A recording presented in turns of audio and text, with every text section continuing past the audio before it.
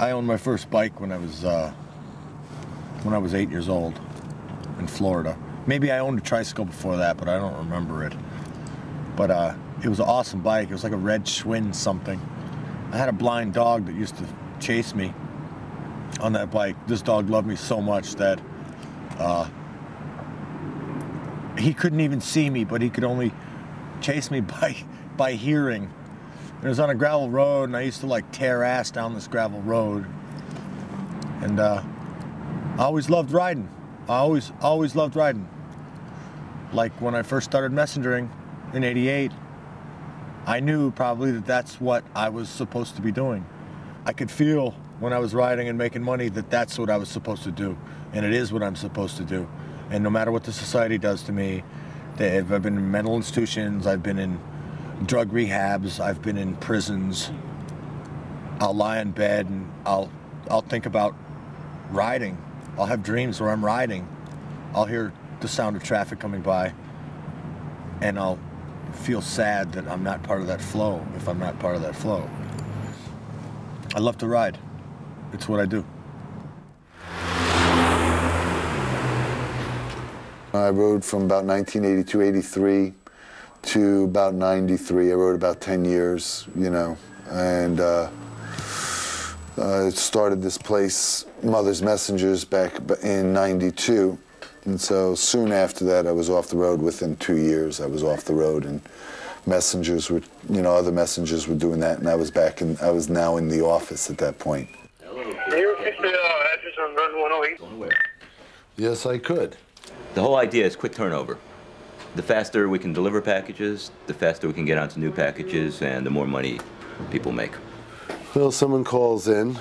They want something picked up from wherever they want it picked up, and whatever it is, and they want it brought to wherever they want it going by whatever time they want it, and then we charge them accordingly. You know, in other words, like if you wanted to send an envelope from Midtown to Midtown with no particular rush, within an hour and a half, 2 hours, it's a $7 run, and we send somebody out to go get it. And usually our guys are out there already, and so we have them on radios, we have them on beepers, so we just get in touch with whoever's in that that area and let them knock it out.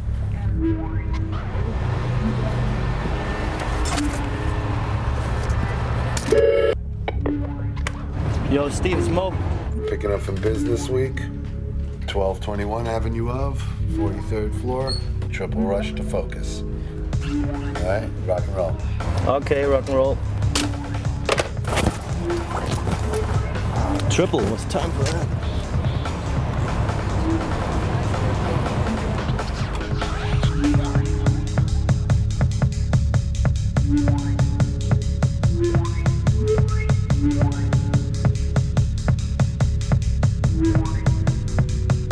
Okay. 170 JUNGLEE. The answer to your question, my question was no.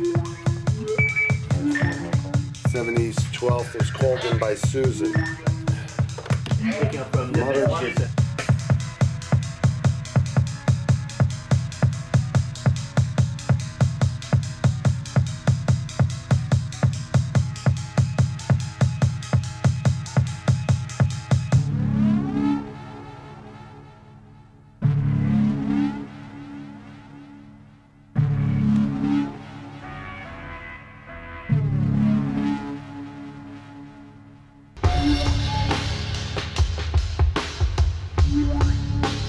Bye. Ready?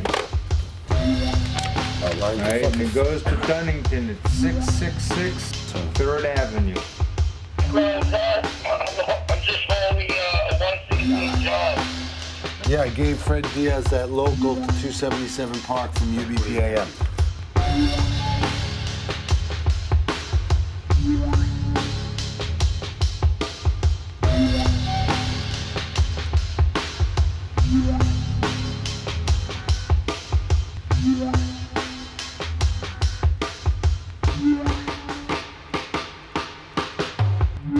Messengers work on commission. To make decent money, you have to make 25 runs a day, which is a lot of hustling, and that'll guarantee you at least $100 a day.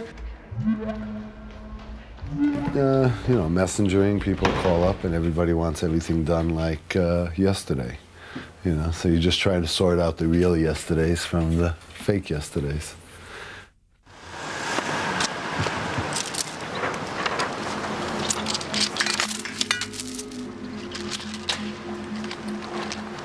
My name is Skeletor.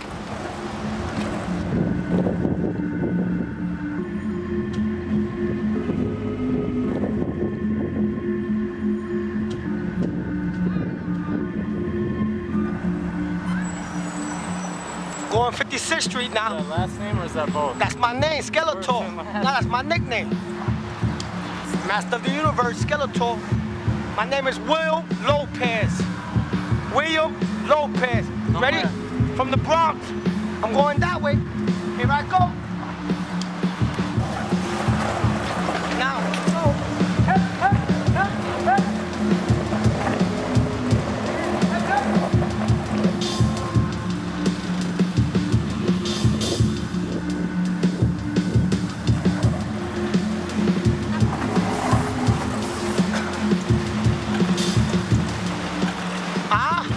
I'm 10 years doing this. I come from Parkchester. Here we go. Yeah, yeah. Yeah, yeah.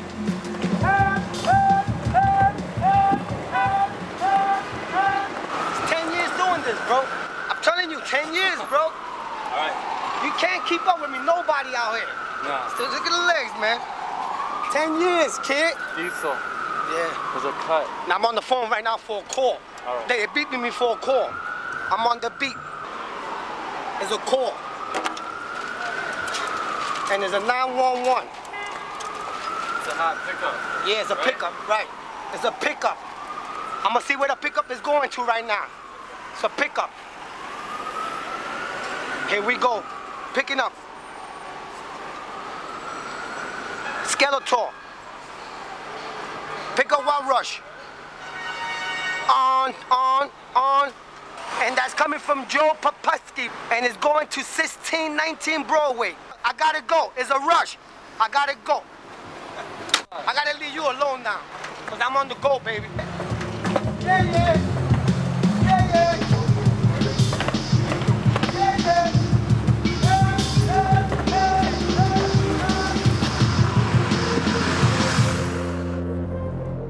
People messenger for many different reasons. It could be that they're a drug addict and they want to have lots of money to spend on drugs on the weekend. Or it could be that they have children and they want to support their kids. It could be that they can't stand being inside of fucking four walls all day and feeling like a prisoner. Did I say rent? Did I mention rent? It could be that they like to eat because, well, let's see, I've been messaging since 1988. Basically, I know how to either dispatch, ride, or pick up cans or sell stolen goods. I don't really like picking up cans because the beer spills all over you and then you smell like a wicked alcoholic. I don't really like selling stolen goods because first you have to steal them and that's a stress that's worse than riding.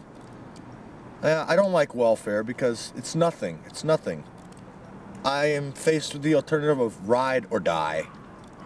I mean, I'm not gonna die riding. I'm way past even thinking about ever getting smashed. I mean, yeah, maybe my hand will get broken, maybe, but I'm not gonna die. Not doing this.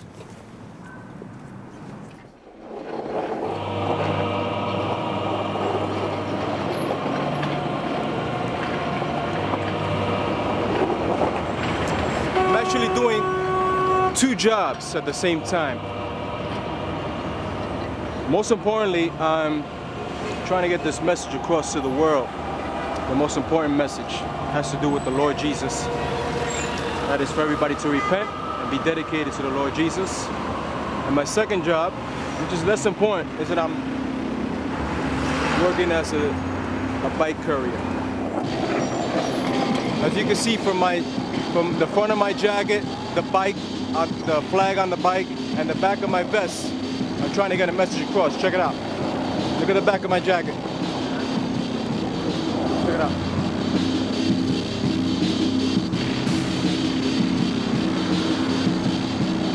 See the flag on the bike?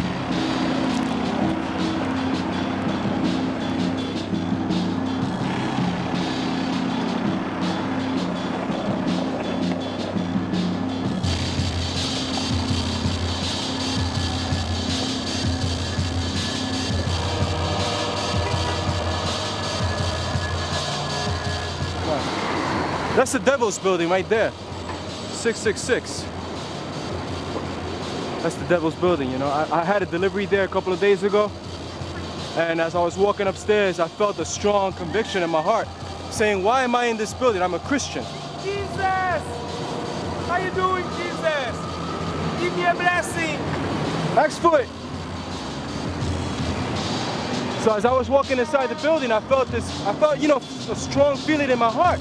I said to myself, I didn't say it to myself, it's like, you know, the Spirit, the Holy Spirit speaks to you. It said to me, what are you doing in this building, man? It's the Devil's Building. And I felt terrible. I felt really bad. When I came out of there, my whole day just fell apart. Everything just went off whack, because I usually got like this set routine of things I want to do for the day, and my day goes pretty nice. But after walking in and out of that building, the whole day was shot. I had to repent and everything for walking in there and not refusing to take that delivery. All I had to do was tell the dispatcher, listen, I'm not going into the Devil's Building. Or if that might be too extreme, I could have just told them, hey, I'm not going to that building. I don't like that building. Or if it looks like he's gonna take that the wrong way, what I'll say is, give me another run. You work in New York City, you've mastered this profession. Because there's guys in this city that are just fucking phenomenal. I mean phenomenal. You'd think by first sight that they were the biggest fucking losers you ever set eyes on. And they're out there and they're fucking winning every day. I mean, they're winning. They're doing what you would do as a week's worth of work in a day. Because they have mastered the addresses, the cross streets, and the moves better than anybody else in any other city. Any city. I don't care what city thinks that it's the best. You go to London, they're taking you on immediately. You go to Berlin, Paris, anywhere. New York is it for messengering. You could go anywhere else and say, oh, I'm gonna go messenger there.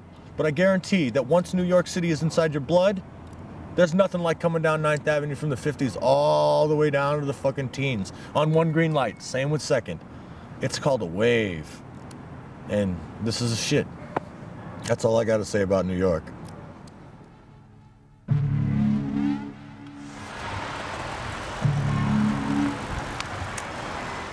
The lure of danger is very enticing for a messenger in New York City. Nothing is ever going to compare to what you're doing. Rough Riders Uptown.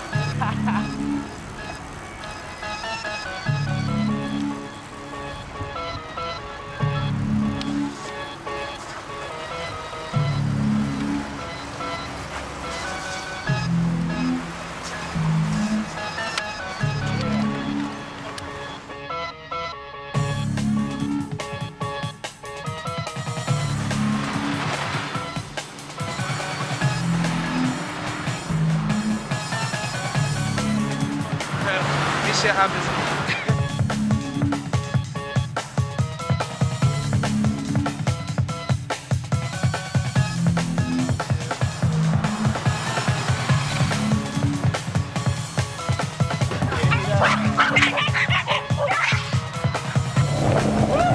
Watch yourself.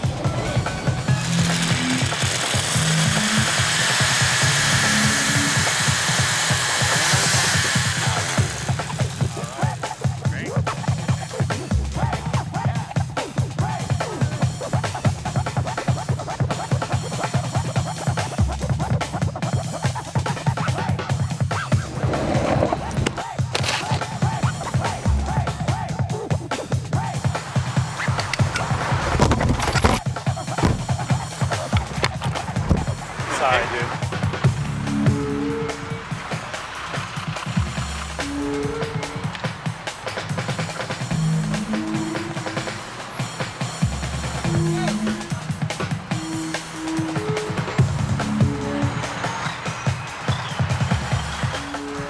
Other people cannot do what you are doing, riding out in the middle, dodging cars, and knowing what they're doing.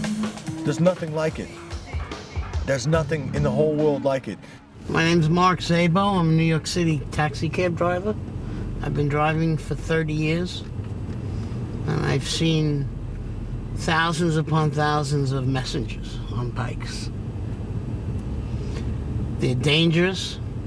They drive against lights. They hit pedestrians. They cut across cars like you're supposed to mind read what they're doing. They're a menace. They need to be trained. They need to be licensed. And they need to get tickets just like everybody else. Yeah, you guys. Gotta watch you guys. You're the danger. The battle is so bad that it's like a battle of cars. I know the bicycle has no protection, and yet I'll block him off. I won't give him any respect.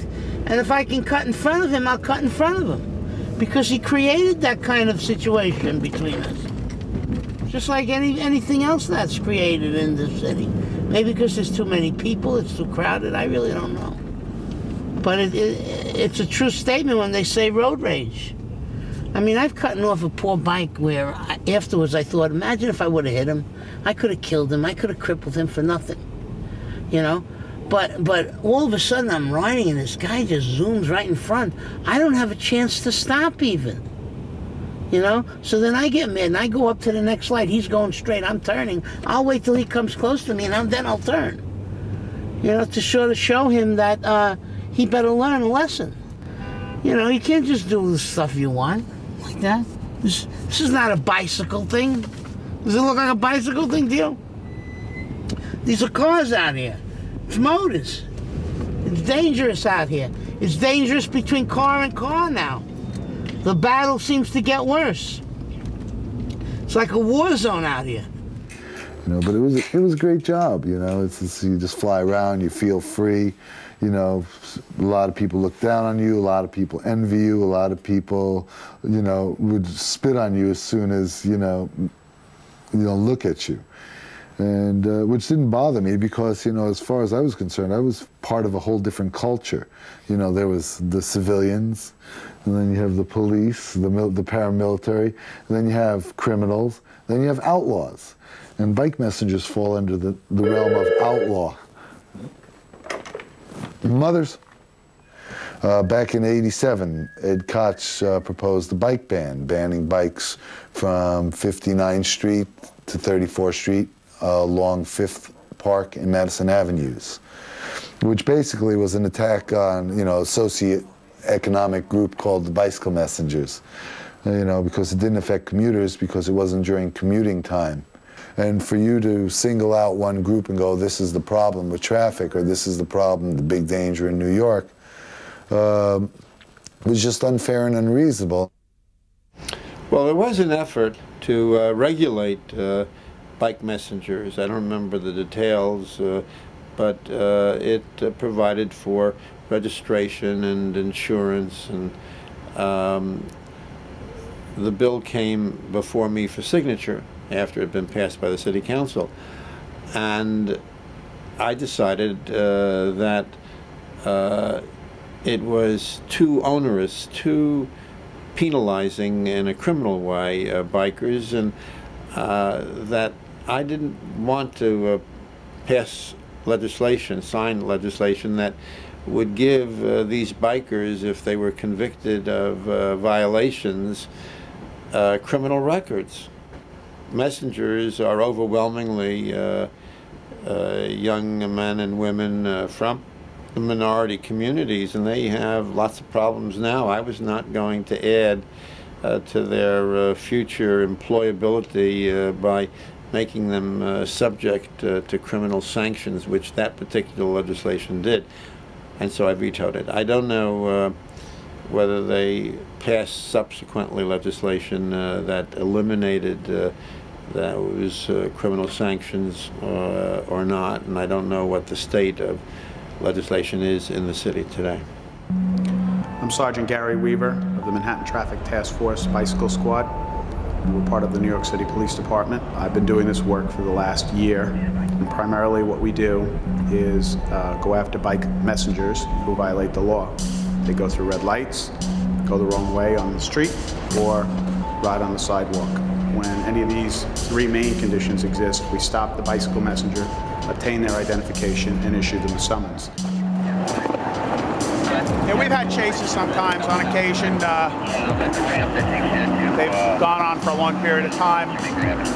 One individual we chased started at Midtown and all the way downtown. He was cutting through streets, and the only reason we were able to keep up with him is we used the radio, and we had different officers come different routes and intercept him, and we just stayed with him, and finally he just wore out. And that's how we were able to get him. The sheer numbers and the use of the radio was able to overcome his ability.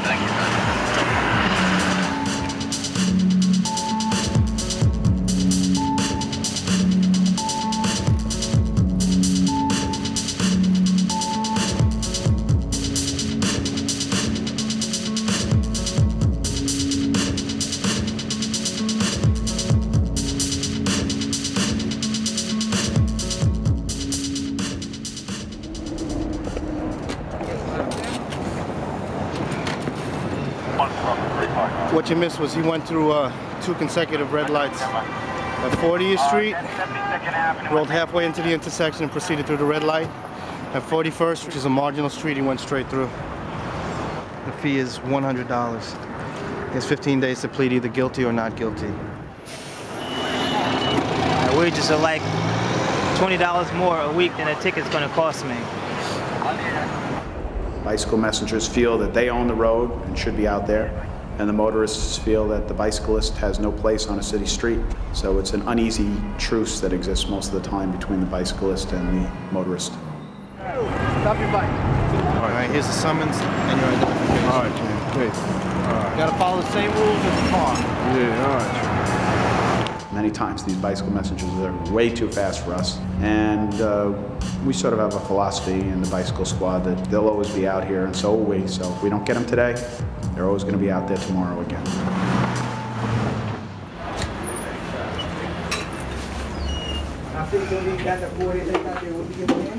They don't get enough of me on TV, man. Oh, again? Hey, look at that. This guy, you see this guy on TV? Now he got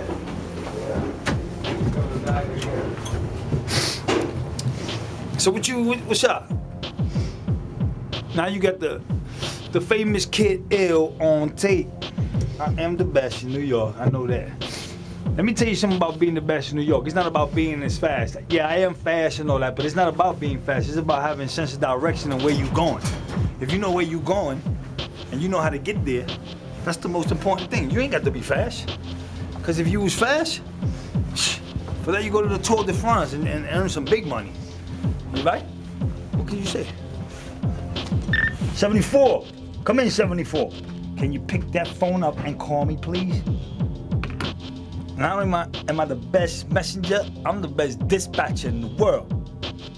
See that right there, B? I know all that right there, all that. Technically, the cops do own the streets, but in reality, we own the streets. The troopers out here, the messengers out here, we own the streets. I'm flying down 6th Avenue with these 2 cops on bicycles. You know, they got them little bullshit Fuji bikes with the knobby wheels, all fat and all that. I'm flowing, you know. I got light-speed titanium frame, you know what I'm saying, white industry hubs, and, you know, my bike is like maybe 21 pounds, flying. So I stopped at a light, and they pull up on me and said, yo, pull over.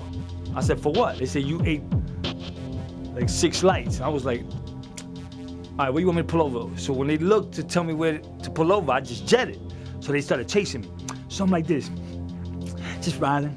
And I would look back and I see them, they going like this, right? They're trying to catch up to me, and I'm just riding hard, looking at them.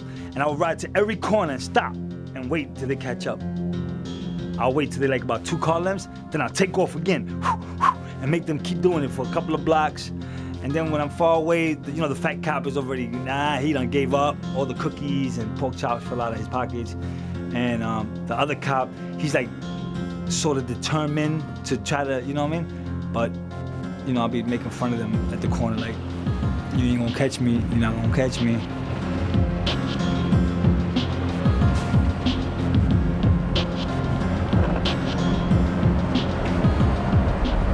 It's been around since the 1890s. And they were riding track bikes on the cobblestone with fucking horses. I saw a picture of a guy who was on a track bike. and his face had big lines under his eyes. He looked all grouchy. It looked like he had like bike tights on and shorts, a sweatshirt. He looked just like fucking a 90s messenger. But man, he must have had it rough. It's been around a while. The track bike is the original bicycle. Back when a bicycle was first created, the velocipede, it was a fixed gear. There were no cables or brake pads or any of that to put onto a bicycle. It was a fixed cog, and you locked your legs to stop it. When you spin this thing, it continuously spins. So if you don't know what you're doing and you try to fly on it, it'll throw you like a horse.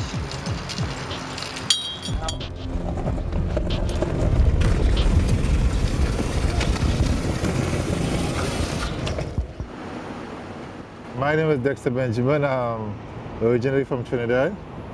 I've been cycling since I was like 9 years old. The first place I started riding was down a hill.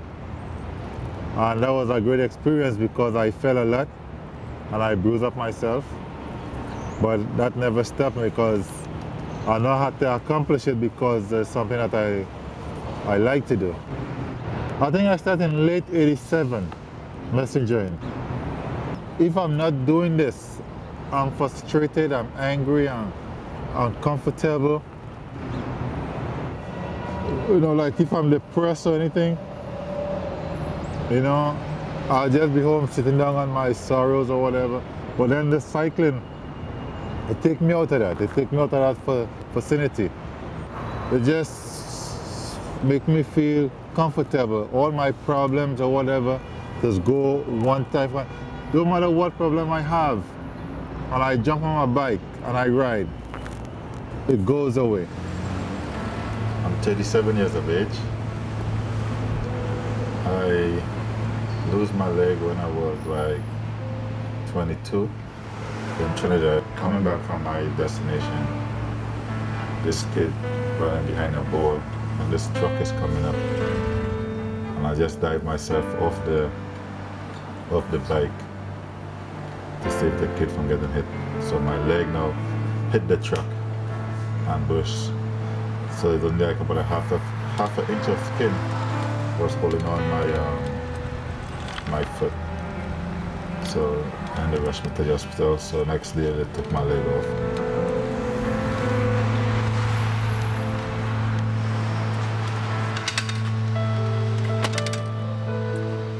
And I want to say if I had to do it all over again, I'll do the same thing.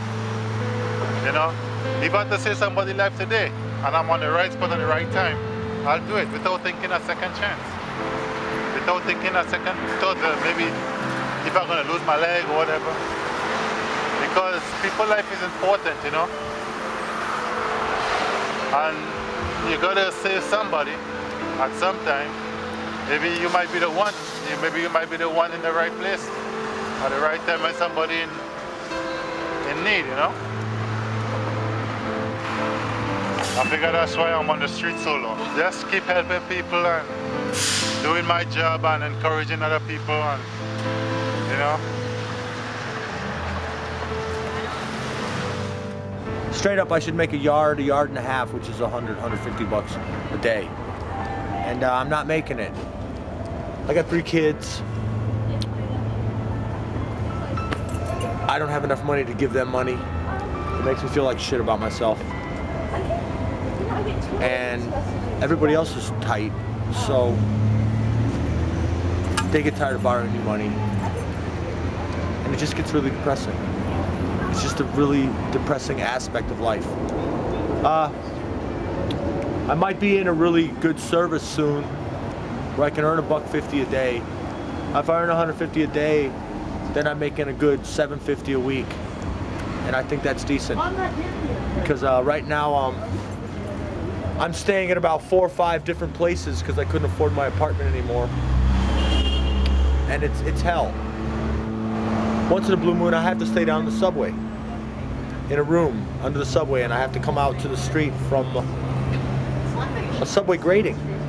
It's the weirdest fucking shit. It's like you're coming up from a grating, and these Soho chicks are walking down the street with their jaws open, looking at you, like you're scum because you've fallen upon some hard times. And, I don't know. I'm going into my 11th year of messengering. I might be in a good company soon, but I can't really see being in this whole shit for too much longer.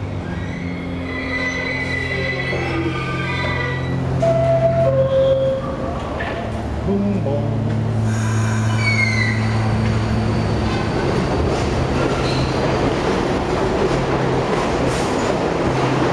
Yeah, as soon as they're gone, we're gonna hop off the edge.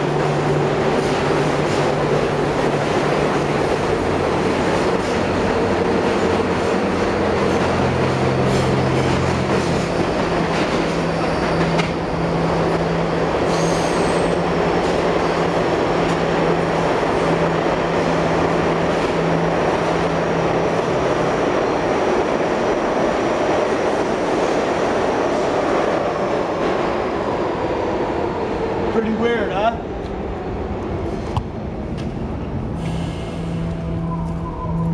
My friend Ray Ray stays down here.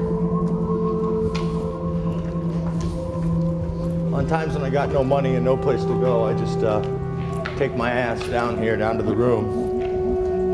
It ain't that clean. It's noisy as hell.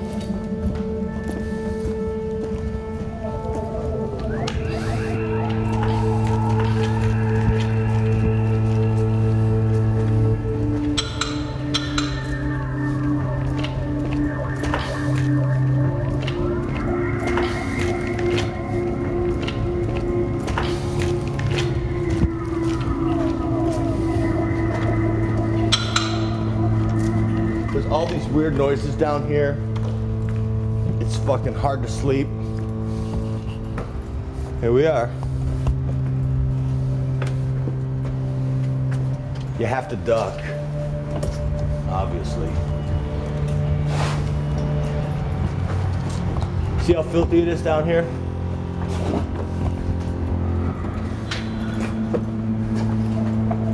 I guess this is where Ray Ray does his meals. He's got a bunch of bike stuff down here. He used to be a courier.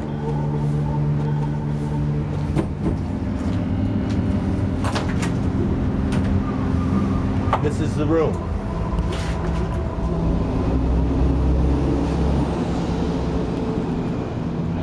I guess I could pretty much say this is where my boy Ray Ray stays, and oh, what do you know? He's got some cigarettes down here. Nice. It's pretty gross, actually.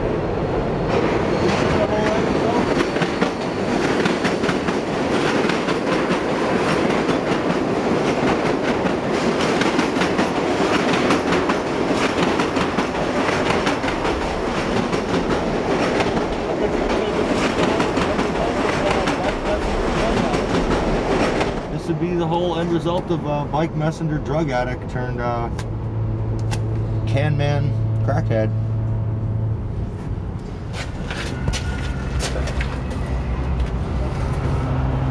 Pretty strange. I can't sleep here whenever I do sleep here. But people like they really do kind of freak out when they see you down here.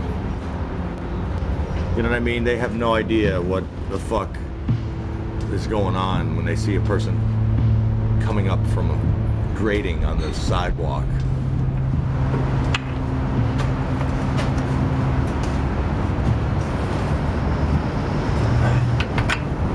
It's definitely a rough way to go. This is definitely a rough way to have to go if you need somewhere to be.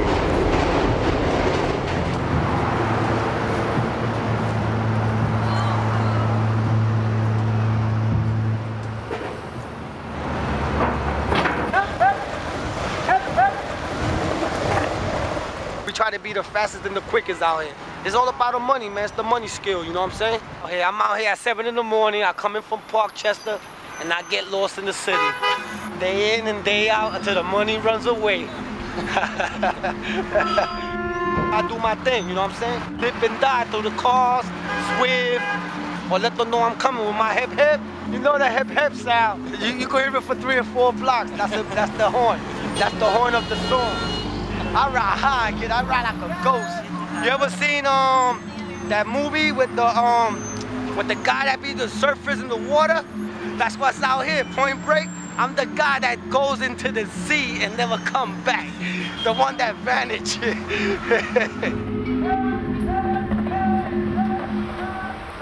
I don't know. I don't think I want to do it for the rest of my life, but it's something that I want to do now. It's fun, you know? It's like the way to stay a kid a little bit longer. There's no like a boss all the time watching you. I got hit a couple times, but no bones was broken, so it wasn't that serious. Oh, many times they just squish you between two cars or just like cut you off, you know, without looking. The worst thing that happened is probably like losing friends on the road. Last winter, Brad, he was here for a couple of years. He was working with us and he got run over on 6th Avenue and Torrey Street by some 18-wheeler. His bike was squished in half. That's fucked up. That's really fucked up because it wasn't his time. He still had like, you know, stuff to do. What you gonna do? A lot of people diss messengering. A lot of people diss messengering. They don't like us, they look down on us. But our family is big. Our family, it's probably one of the biggest. There's no waitress family. You can't go to another city and be like, oh, I'm a waitress, and have another waitress give a fuck that you're a waitress. But you can go to another city as a messenger and hang out with some messengers, and they'll probably say, yo, you need a couch to sleep on? Because we care about each other. I know one thing, if I get hit, people I don't even know that are other messengers are gonna come up and pick me up off the floor. We're a very tight community.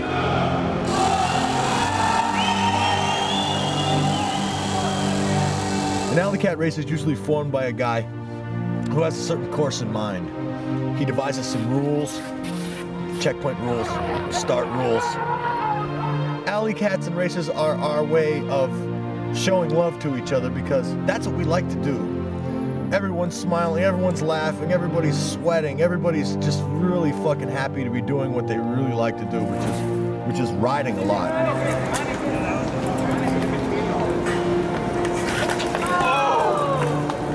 Races are phenomenal. They're the way of showing like who has the best skills out there. Of all the races, this is the first actual track race. No brakes allowed.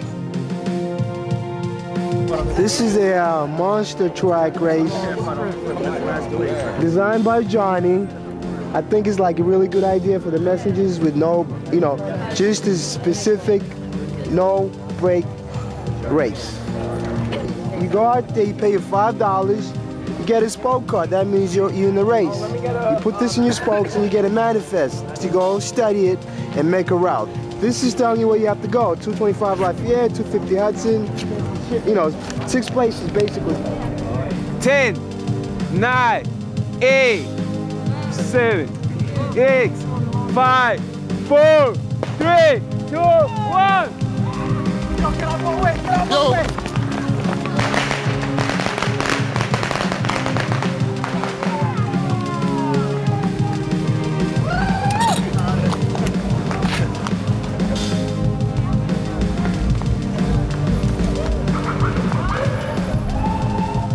Well, I have a very close relationship with my mom.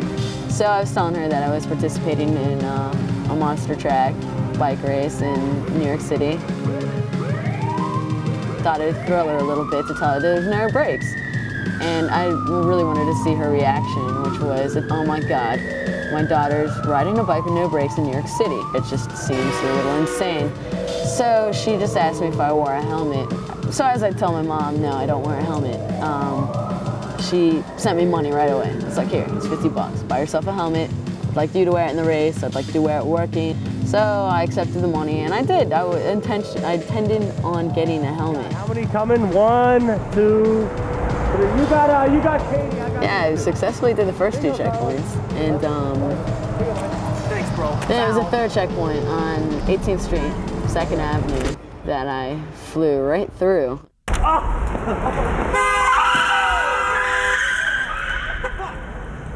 right?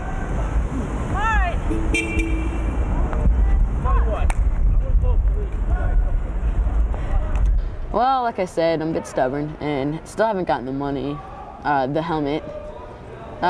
Spent the money, sorry moms, but on, I guess other things. Like that $50 she sent me was the amount it cost to repair my bike after getting hit by the cab. You know, some people get hit, they get traumatized, they're off the road for weeks, months, years, forever. Or some people get hit, get right back up, and just like continue riding because they know that's in with the package of messengering. This is what we do for a living, you know. We make a living out riding our bikes every day, doing deliveries. So, and the scene, and the messenger scene, we always talk about who is the fastest guy, you know. So now here we're proving who is the fastest guy, who is the best guy on the track bike. Jack, number 59, got in the first place. I've been out here long enough to go through every single block in New York at least 4 or 5 times. More, maybe more than that. I've been through these blocks many, many times. Sometimes I pedal my bike so fast, it feels like I'm in the air, above the floor. For real. That's how fast I be going. I be skating in New York like nothing. Central Park. All right, get all that from me, please. Central Park, that's nothing. I go right through this park like nothing, man. I know the exits. Some messengers go through and get lost, and they're doing circles. They don't know where they're going. Man, I know this park like the back of my hand. I think the squirrels in there know me. You know what I mean? We do this every single day, day in, day out, all year round. Every single day, rain, sleet, and snow. And it's hard, man. It's hard, especially in New York, man. You know, if you make it in New York, man, then I feel you can make it anywhere. The winter was brutal. The snowstorms and the sub-zero killed me. I finally folded about February. About February 16, I had to go into the hospital because my ankle blew out on me. So for like a month I've been off the road, and now I'm just therapy riding. But this winter, this is probably one of the hardest ones on me. I worked in 4 different companies this whole winter. Started out at Elite, went to Music Man, Chick Chack, and then Mothers. Mothers killed me, literally killed me. I've never done such a huge volume of work in my life. Something like 36 to 40 runs a day. Then people literally rode me to the ground with my injury. And I'm hoping that next winter, I won't have to do this shit anymore. Because it's definitely got to be the hardest time on a messenger. It like beckons you.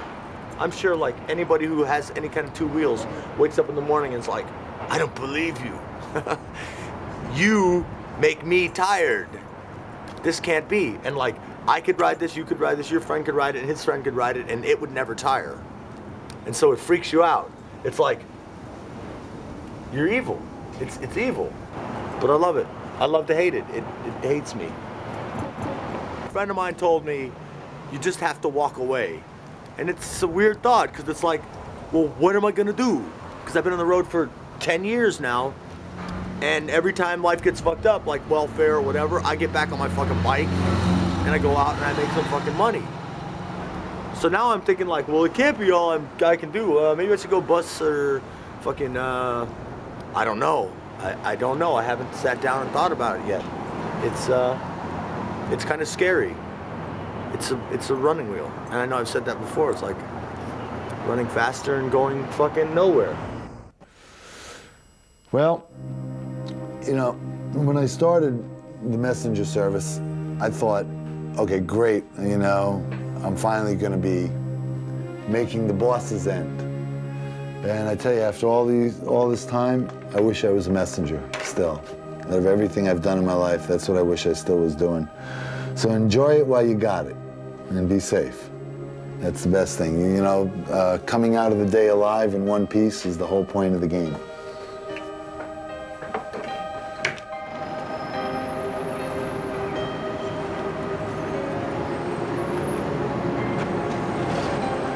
Coming up on it right here.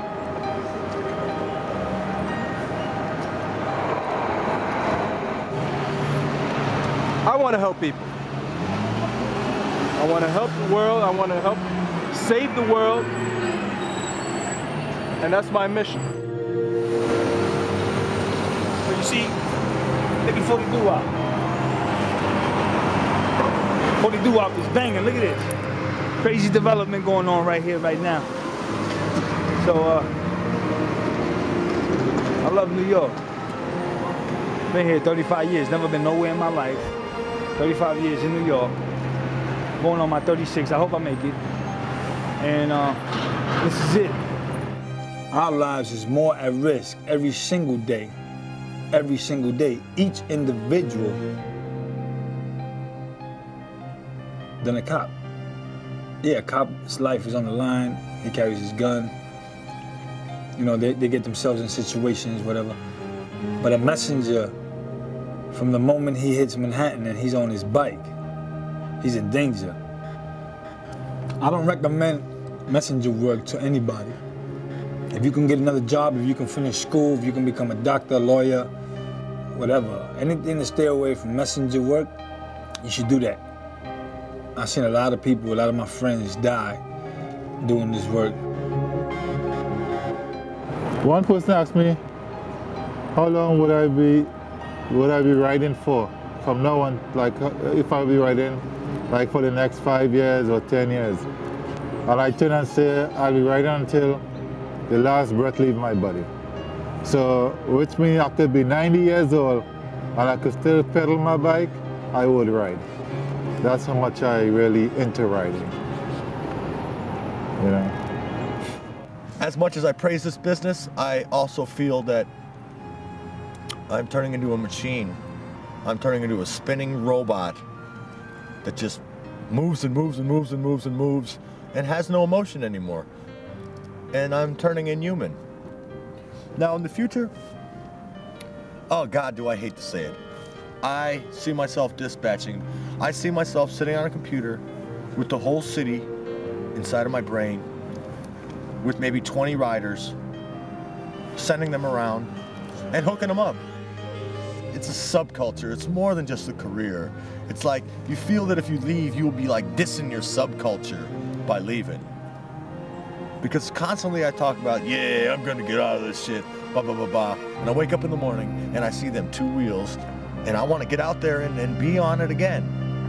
So I should just quit talking shit and just be like, I am a messenger and I'm always gonna be a messenger.